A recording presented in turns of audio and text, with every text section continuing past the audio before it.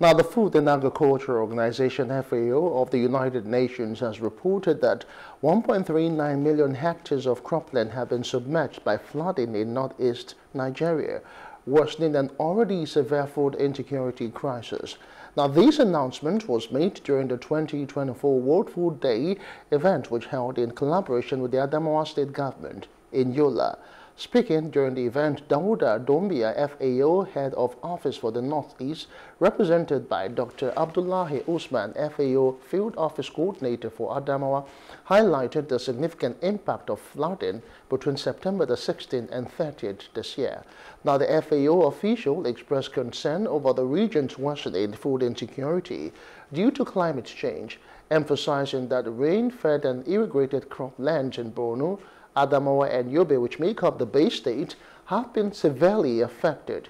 Now, over 104,000 hectares of rain-fed cropland and 6,570 hectares of irrigated cropland were submerged, leading to estimated food losses of 166,731 metric tons.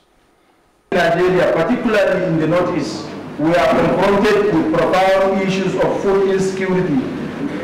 Recent data reveal that from 16 to 30 September, approximately 3.82 million hectares of land experienced flooding, affecting 1.39 million hectares of cropland.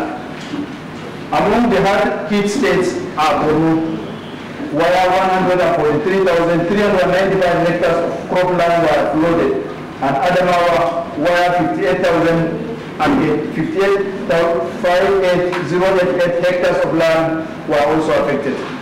The flooding has severely impacted farmers during what was expected to be a bumper harvest season. Now, represented by Halima Mohammed, Program Manager, Adamawa Agricultural Development Agency, JETAL acknowledged progress toward achieving zero hunger by 2030, and however stressed that hunger and malnutrition still affect millions worldwide. We aim to contribute to a world where everyone has access to nutritious food. We are here today. We acknowledge the progress made towards achieving zero hunger by 2030. Yet, we also recognize that hunger and malnutrition persist, affecting millions worldwide. Agriculture generally managed by smallholder and lack of access to mechanization. Their production is always low, which results into about 2.8 billion people that cannot afford healthy diet. Adamawa State, aside from all those mentioned areas which have direct effects on in Nigeria, in Adamawa State we have flooding which affects over 50,000 people, just 2024 alone, with significant damage to agricultural lands, infrastructure.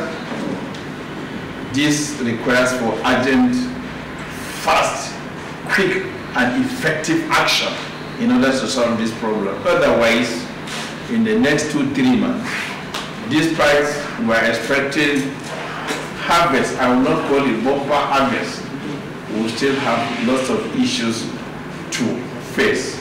What FAO is doing is in line with the objectives of food security. In other words, making food available for the common man, which is the basis for life. FAO has done a very, very commendable job here, and they have, in fact, opened up the eyes of us, many that we have seen here, and we can see clearly from their harvest that this is a laudable project. Hello, hope you enjoyed the news. Please do subscribe to our YouTube channel and don't forget to hit the notification button so you get notified about fresh news updates.